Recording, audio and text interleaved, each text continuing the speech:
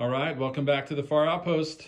A couple different things. We got a Facebook Marketplace find, 100 kilograms of Ivanko old school chromes. They stopped making these in 2012. One of them is pretty rough. As you can see, we're gonna try to see if we can refinish this, but it's missing a lot of chrome on it. So I'm not sure if I can. This one actually is a little better. That one I might just polish up the chrome and then just repaint the green section. It looks, you can see there's two different shades of green in there.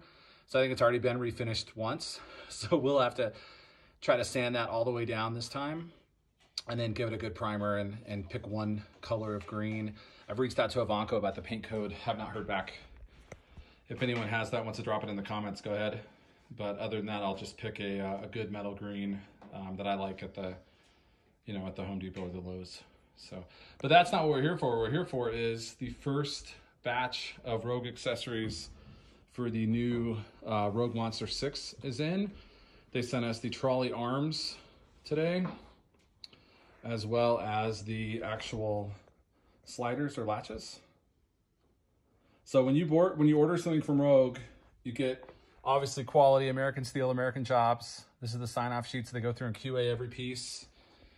This stuff is just feels fantastic. The knurling on this, even though you're not going to lift with this, obviously the knurling is awesome. Nothing but high quality, super easy to use.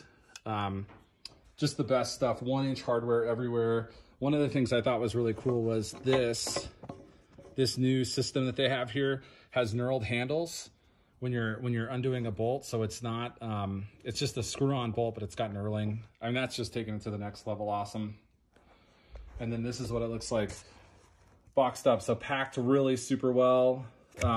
Delivery times right now are pretty slow. They're like a 14 to 21 day delay after you order it, and then another couple days to get it to you. This stuff shipped out, I think, Thursday at Saturday morning. So it only took 2 days to get to Colorado from Ohio, but we placed the order April 3rd, and it is now April 18th. So about 12 days to get it pulled from the warehouse and onto a UPS truck, and then another 3 days to get it to us. But super happy. When this whole gym is put together, we'll cut another gym review.